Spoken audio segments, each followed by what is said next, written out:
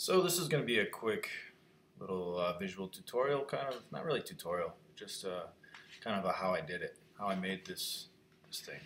First off, this is basically this is Venice photo I took a couple years back, and so I decided I wanted to recreate it into an edge of the world type image. I have one that I also did in Italy, a different trip. That's It was down in Vernazza, which is one of the Cinque Terre towns, basically 5 cities.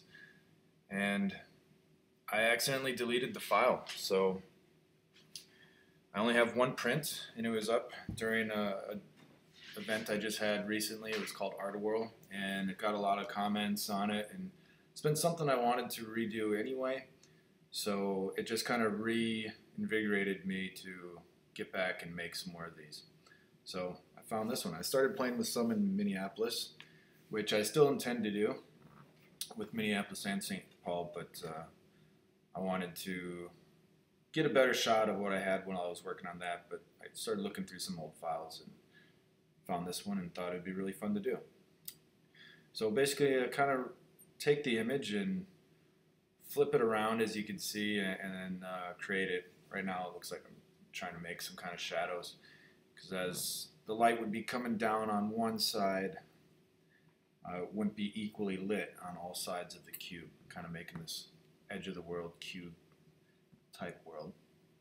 So I'm trying to figure out here to do. Still kind of learning techniques, and here you can see I'm deleting some stuff because I don't want both sides of the image to be exactly the same. So kind of taking out, cleaning up the image of the stuff that was removed. Do the same thing with these little scraps are up here. And then these 2 sticks on the side, they're too close too, so I'll probably get rid of them as well. Just to make it a little bit more believable, a little bit more, I don't know, just like not just disappearing into nothing. Like you can see the other sticks in the water have the reflection, and that just kind of comes down to the edge. So I'll get rid of those here in a second. But yeah, so I really like these images. Are pretty fun and just kind of get the imagination going. And it's not that hard to do, but at the same time it is, because you have to have the right image. It's fun to have something that's close to the edge. It kind of gives you that, not really vertigo, but just kind of that feeling like apprehension, like something's going to fall off, or just kind of makes it feel a little bit interesting. But still definitely building my technique on these, and hopefully my technique for this will get better, just as my technique for my other series that I have, the Vanishing series. Hopefully those continue to get better. But it's a lot of fun, just kind of building these more surrealistic images. It's one thing to go out and take this beautiful shot, and that's really rewarding in itself. But for me, I also want to come back and just turn it into something more that I created, not just something that I captured, if that makes sense. So it's kind of what I'm doing here, and right now I'm trying to figure out the shading still, which is, I know there's a better way to do it, I just haven't figured it out yet. So you can see me playing around with different techniques to do it. Completely self-taught on Photoshop. You know, I'll dig in and try to find a tutorial here or there, and then try to do something that I see, or take a few different ideas that I've seen through tutorials and try to blend it together to make something that I want to make. So yeah, so definitely self-taught on that. So it's a slow process for me. Hopefully they get a lot better. During Art World, people kept on asking me when they saw my Il Bordo. Hopefully I can recreate that and you can see what I'm talking about. But maybe I'll find a way to pop it up or something. But yeah, they kept on asking me if I went to this the Swedish or American Swedish Art Institute and here in Minneapolis, and saw this show that they had with this, I guess they had some guy, I think Eric Johansson, and I hadn't been there, but I looked up some of his stuff, and it's really incredible stuff. So I hope I can get on his level. And then also they had some images, can't remember what they called it, but it more specifically reminded them of these kind of shots with the edge dropping off. So it was cool. It was cool that, you know, that they had saw that and brought it back to my attention, and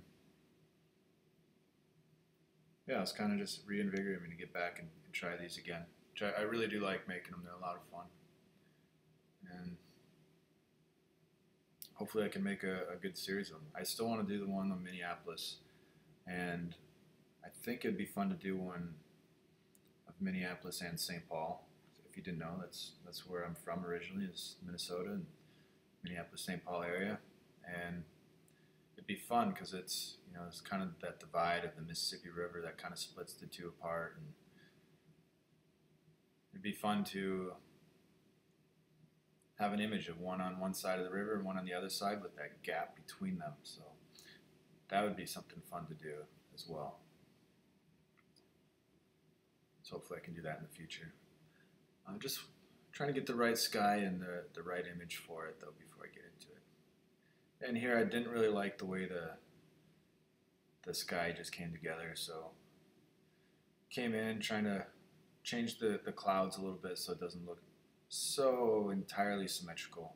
Just trying to give it that little bit more of the authentic feel, like it's just all one sky altogether. So, which is kind of too bad because you can never really totally recreate nature the way it is. I think it's always the most beautiful thing on its own.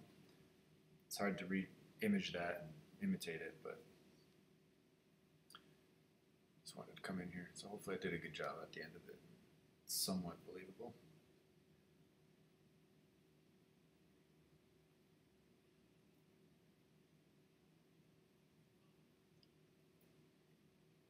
Yeah, so this is about it. This is getting close to the end, just kind of starting to adjust the image a little bit. And yeah, from here, I think I go back one more time that's not in this video and just clean up the sky a little bit more. Kind of the same process I'm doing right now. So you'll see it a little bit different in the final product, but pretty much exactly the same as what you've seen right here. So I hope you enjoyed it, and I hope you enjoyed this, this little video of me creating it. Thanks for watching.